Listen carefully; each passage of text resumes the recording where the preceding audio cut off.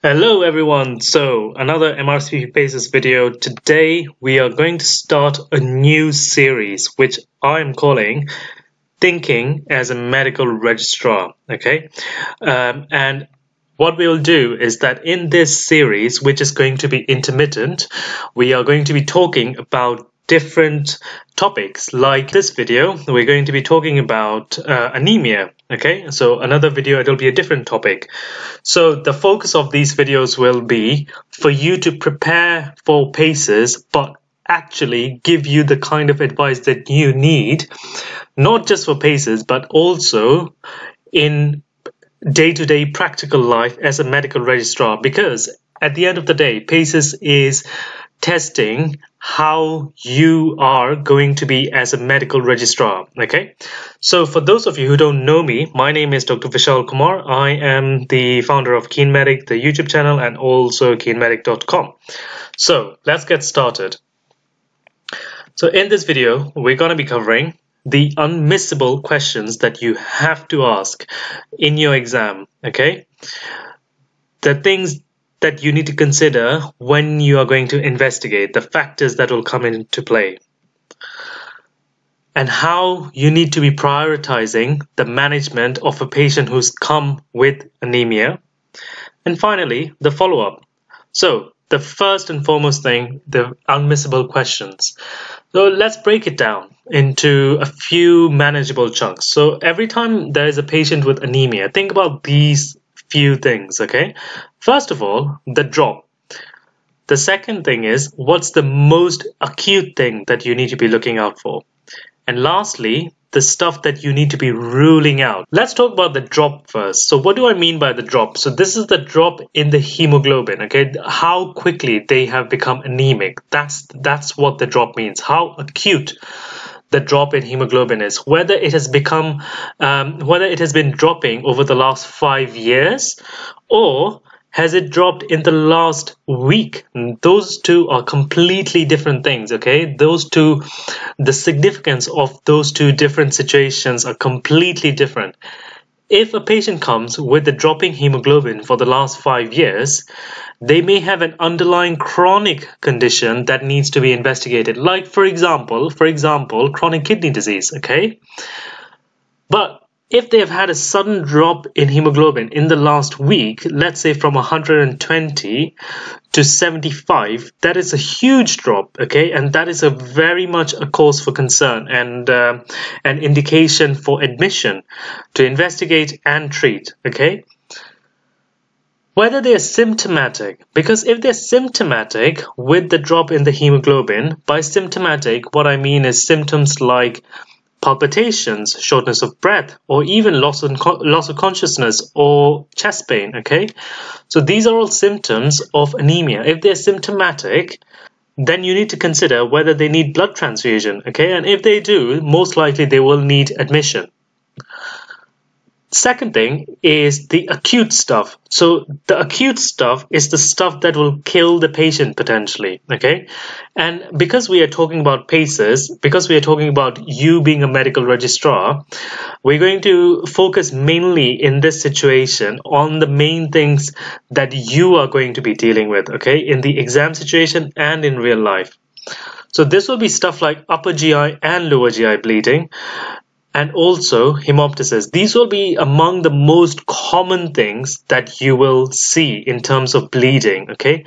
So these are the things that you need to always be considering when you are dealing with patients with anemia in the acute setting, okay? When you're ruling things out that could potentially kill a patient. And there's everything else, like intracerebral bleed. Now, you will deal with this quite often as a medical registrar, in fact, but you will not deal with this really in the PACES scenario, which is why I've put it down here. But of course, it is very much a condition that can kill someone, so you always have to be thinking about this. If a patient has got anemia and they are confused or have lost consciousness, okay? So always be wary of this if that's the case. And there's everything else that you would not really see. In fact, even in PACES, PACES, which is stuff like hematuria and epistaxis and PV bleeding. Only situations where you would see epistaxis and hematuria are in the situations of vasculitis, that kind of thing. Okay, and then there are the ones that you need to be ruling out. So what do I mean by ruling out? So the acute stuff is what you should be looking for every single time, okay? Those are the things that you will not be forgiven for if you miss. You always have to be thinking about them because they will kill the patient in the next few hours, okay? But there are also certain conditions which you have to think about and rule out. And the top most important thing here is malignancy. You need to be always looking out for red flag signs like night sweats, weight loss, loss of appetite, things like that. These are the constitutional signs, okay, that you need to be asking patients if they've got anemia and if they are especially elderly. Or iron deficiency anemia. Of course, this is something that you will find on the blood test. Sometimes in PACES you will get blood tests, and you need to be able to recognize iron deficiency anemia.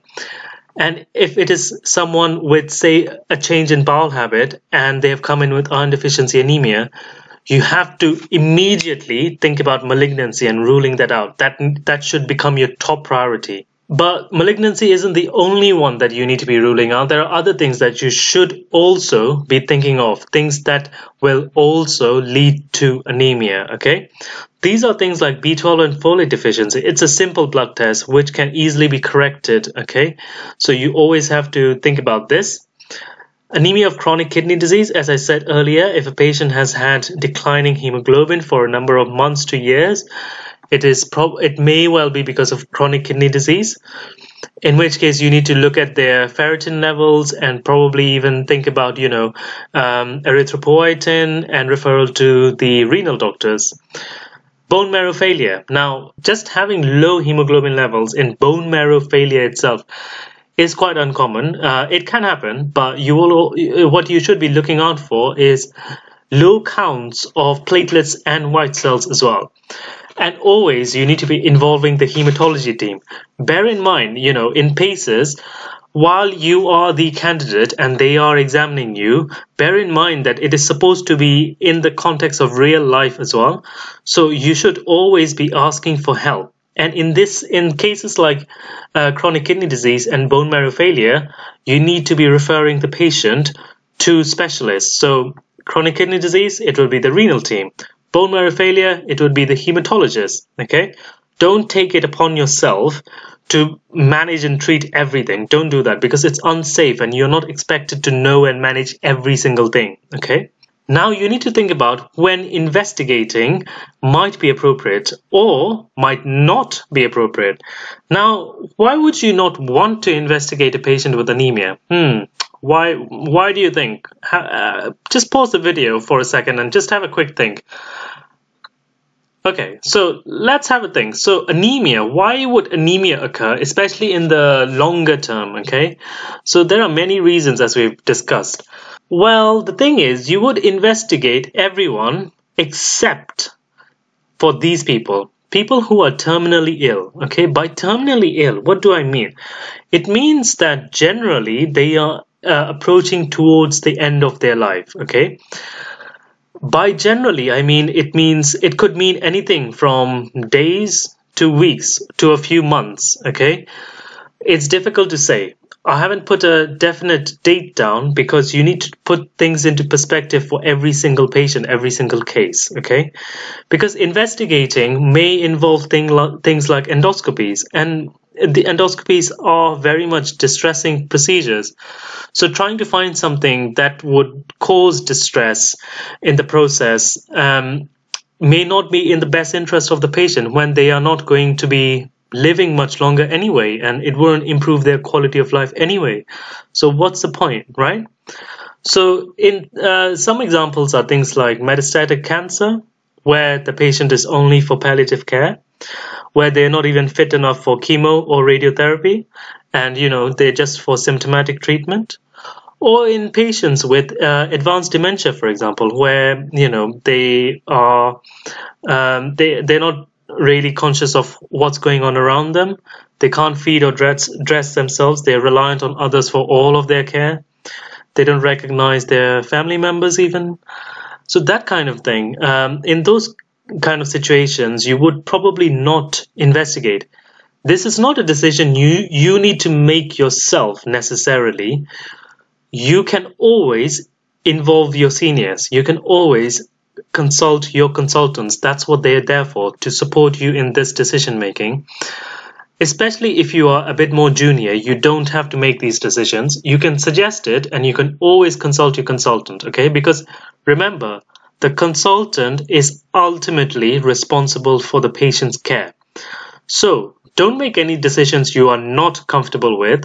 And if you feel that that investigating may not be appropriate, what you should do in the exam setting is that you should talk to the family members about the wishes of the patient and the family, and then say, you know, I will just have a discussion with my consultant and I'll come back to you. And just mention to them that investigating may not be right for the patient because it's not in the best interest. That's what you should do. Okay. The other reason why you may not investigate is when there is an obvious cause. So now, bleeding can occur from literally anywhere in the body, right?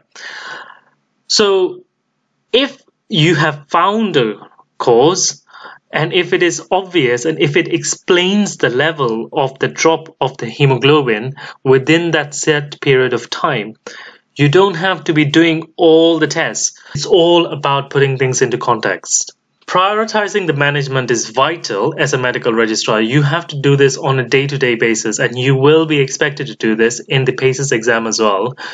You won't have an acutely unwell patient, but they may well give you a scenario where you may have to just play the game, as it were, okay? You may have to just say what you would do should the patient become unwell, okay? Which is why you have to know what to prioritize and how to prioritize it. So let's talk about this. So as a candidate, as a MedReg, this is what you have to do. You have to worry about the top causes in the acute and the rule-out diagnoses that we went through earlier on, okay? Make sure you know them very well and prioritize them correctly. And then you think about the rest. So always consider these things. Stabilizing the patient first. Follow the A to E approach, A, B, C, D, E management, okay? So airway, breathing, circulation, disability, and exposure. Always follow this management. Say that this is what you would do, and that if need be, you would resuscitate them adequately with fluids, blood, etc. Okay? So that kind of thing, that's the language you should be using. The very first thing you need to be doing. And then what you need to do is think about things like endoscopy, upper or lower GI endoscopy, whatever it is, okay? You won't be doing this yourself, not in the acute setting. You will need to call for help. You will need to call the endoscopist to do the endoscopy, but they are not going to do the endoscopy at all if you don't stabilize the patient first, okay? So you need to stabilize the patient and then they will do the endoscopy, always. So remember that. And then you need to also perhaps think about things like CT, because CT of the chest, abdomen, and pelvis can basically show up any underlying malignancy, especially in frailer patients who may not be fit enough for endoscopies. Other things that you should be thinking about are transfusions. So this may well come as a part of stabilizing the patient. Transfusion can also be done in the setting of just symptom control. Okay, so if the patient is symptomatic, you might just transfuse them so that their symptoms are better. Not necessarily because you think that they are bleeding right now. Okay. The other thing you should be thinking about is hematinics. Basic hematinics are the B12, folate, iron studies, and thyroid function. And of course, these days you get patients on anticoagulants for various reasons, okay? Every second, third patient that you see on the acute medical take in the UK, you will find patients on anticoagulants, whether that's warfarin or novel agents like apixaban, for example. So you need to think about always discontinuing these anticoagulants. Or if it's warfarin and if they are bleeding and their INR is high, then to reverse it. and also seeking hematology advice and when you're doing all of this, because in some cases they are on it for a very legitimate reason, like a recent pulmonary embolism, so you should always seek the advice of the hematologist as well.